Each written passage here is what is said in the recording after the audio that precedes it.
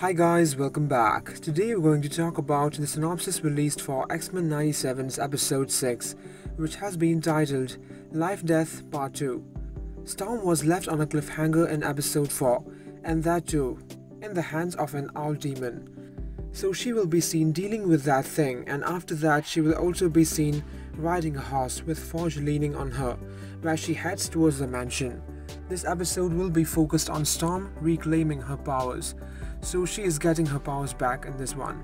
And yes, once she does that, we will have our Goddess of Elements back, who will show the mutants the way through what they have gone through in Genosha, as they will all be in shock and pain.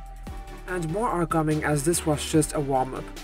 So guys, stay tuned for further more updates, and if you guys enjoyed, please like, comment, share, and subscribe if you haven't. Also let me know in the comments what you think about this.